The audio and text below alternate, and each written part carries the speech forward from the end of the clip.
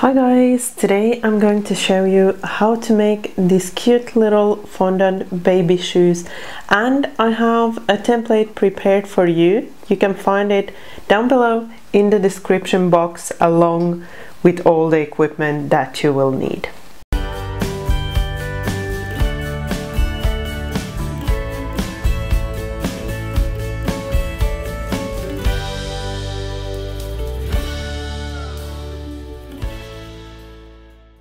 First, what you need to do is to get this template from my website, and it's linked below in the description box. And you want to cut out all of the shapes from the template.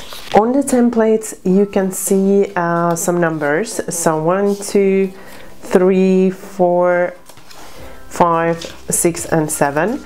And this is the order in which you will be putting the pieces together. But the first thing you want to do is to cut all of these pieces out of the fondant. So moving the templates aside for a little, I have some pink fondant here, which I'm just gonna soften first.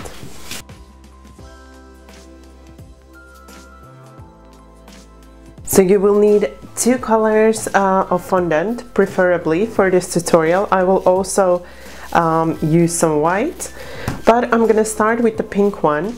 And the first thing you want to do is kind of soften the fondant a little bit and then add in some phthalo powder. I'm just adding about maybe 1/3, 1/4 of a teaspoon, and then I'm just gonna mix it in. The phthalo powder helps the fondant to dry a little bit faster, and it also makes it kind of more pliable, so it takes that softness away and it makes it easier for you to model. So then once you've mixed in the phthalo powder, you want to dust your working surface with a little bit of cornstarch and powdered sugar mix and start rolling out the fondant. And for this purpose it's the best to use a rolling pin with this kind of rubber ends, which help you to roll the fondant evenly, and it also helps to roll it out to a specific thickness so that it's not too thin. Now I'll need the parts that I want to cut out from the pink fondant, and those will be, well, the bottoms of the shoes and also this part and this part. So number 1, 2, 3 and 5. The rest I'm gonna cut out of the white fondant. So to cut these out, I'm using a really sharp knife and just cutting along my template.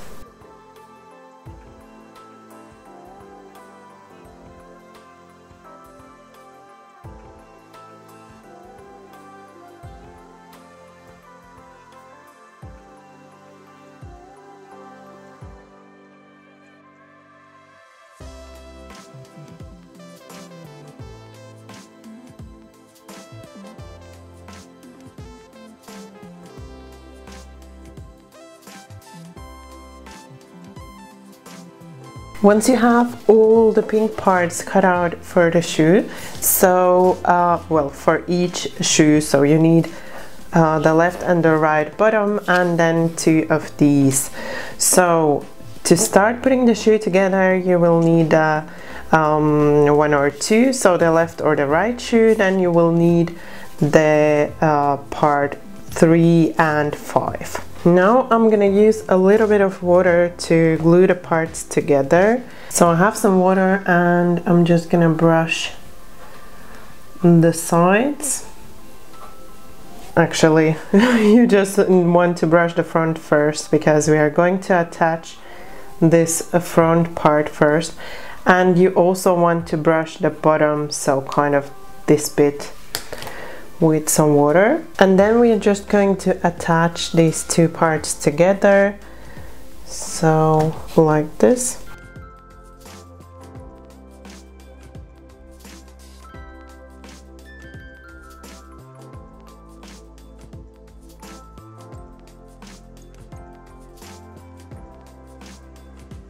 So kind of want to press it together like this so that it attaches to the bottom of the shoe. And then you will notice it's falling because it's not dried yet, so you want to support it with something. And for that I'm gonna use some paper kitchen towels. So you need just a little so that it doesn't fall, but then it doesn't kind of start shaping it.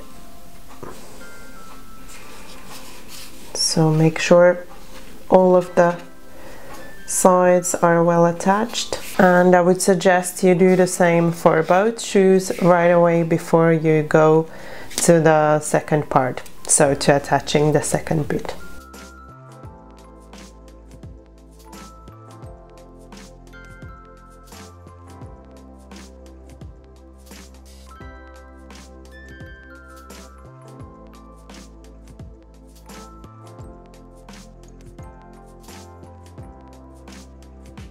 So I just realized we do need the white parts already, because we need this part which is going to go on the front before we attach the next pink part. So here I'm gonna roll out my white fondant, so the one that I'm using for the parts 4, 6 and 7. You don't need any tile powder in here because you want it to be really soft. And also I've removed the rubber ends from my spatula because I want to roll this out really thin.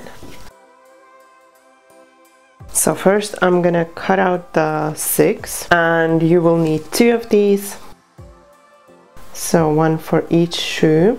Then you also have the 7, which is going to be the shoelaces, and those you need 3 for each shoe. So my camera decided to stop filming. So what I did, I cut out the 7 and then I divided it into 2 to make like the thinner shoelaces. Then you also need the 7 to cut this kind of a part for the back. So we will need another 2, so 1 for each shoe. I don't know what exactly this part is called, but it's like a decorative element which goes at the back of the shoe.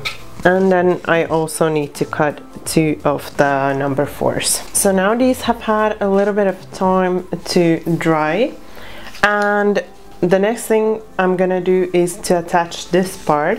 So it goes here at the front like this, and I'm going to attach it with a little bit of water. So I'm gonna brush this white part with the water, and then I'm gonna attach it here at the front. Also, if you don't want the white bit to be that big, you could cut a piece out there and make it just a tiny bit smaller. Then you just need to make sure it's attached from all sides here.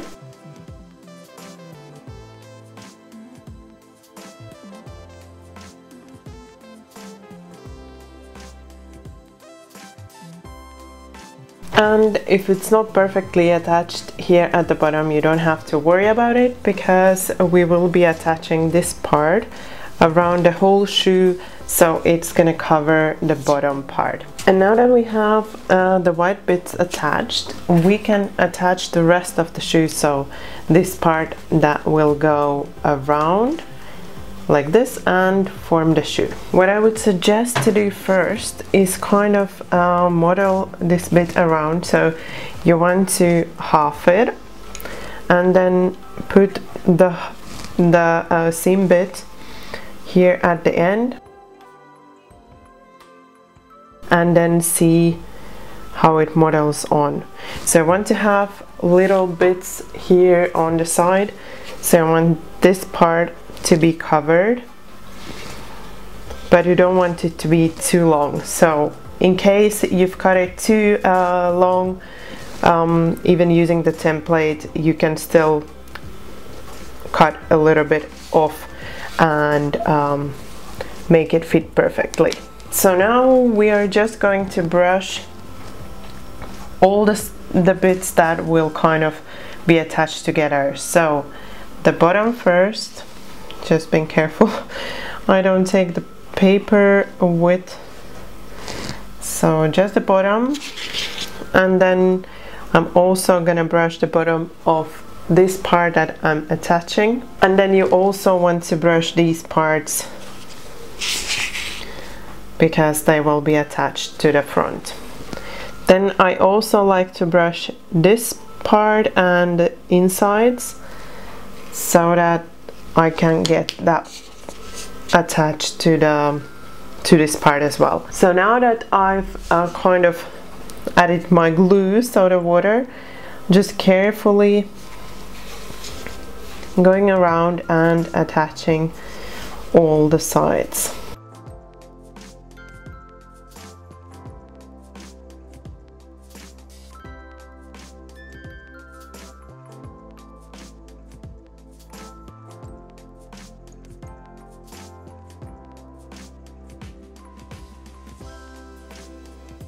And then you might need a little bit more of the kitchen towels to hold everything together.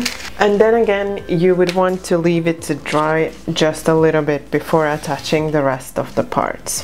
What I actually forgot to do, and I'm gonna show it now on this shoe because I'll have to do it like this. I forgot to make the lace holes, so this is something you want to do before you attach this part. So you would want to make the lace holes at this point, and you can use the back of your brush to make these small. Don't push it completely through, just make sort of the spots where the laces will go.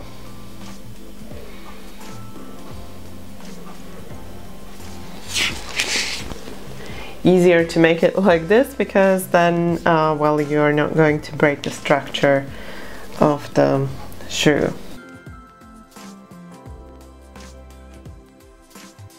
Now we're doing the same with the second shoe and attaching the sides.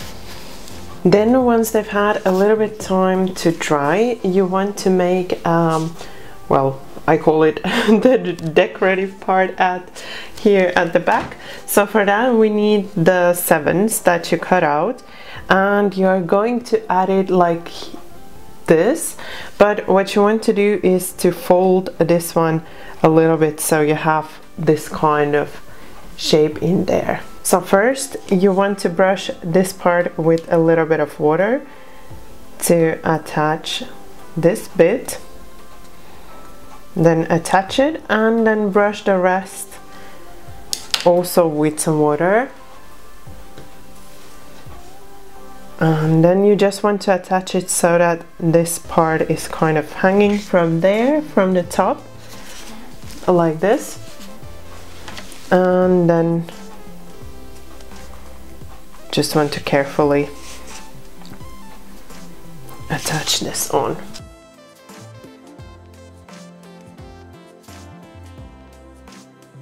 And then we need the number 6, which is going to go around the whole shoe like this, and you want to start it from the front. So first I'm just gonna see where's the middle, like this, just carefully marking it, and then you just want to brush this with water. Want to find the middle again,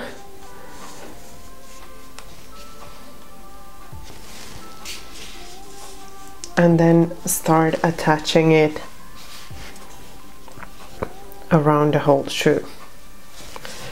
So you want to carefully glue it on with the water.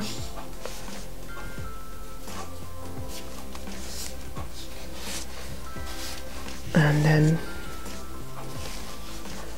same on the other side, because you want to attach the sides first and don't attach the end, because you might need to cut a little bit from the end, as the fondant it gets softer when you're attaching it.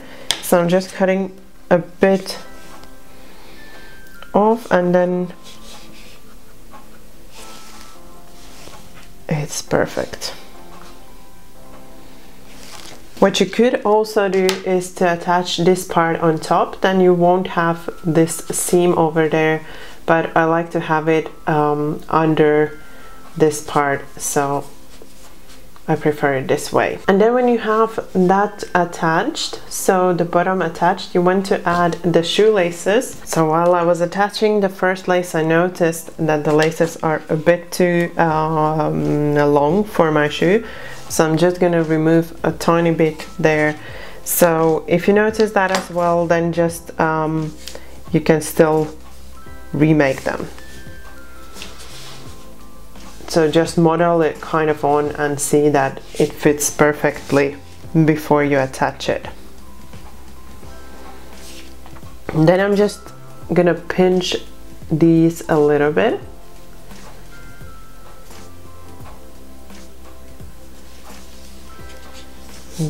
And brush the lace with some water.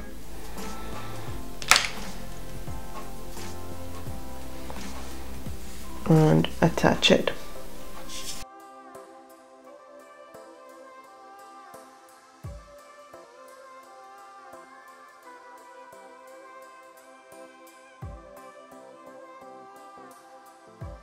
And then you just want to do the same with the rest of the laces. So what I would suggest is when you work with fondant and you have templates, always kind of model the parts on before gluing them on, because the fondant can stretch and it can it will become longer, so you kind of want to try the parts on before you attach them, like in my case with the shoelaces now.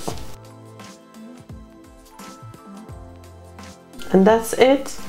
Your little fondant baby shoe is ready. I hope you enjoyed this tutorial, and I hope you will have fun making these cute little fondant baby shoes.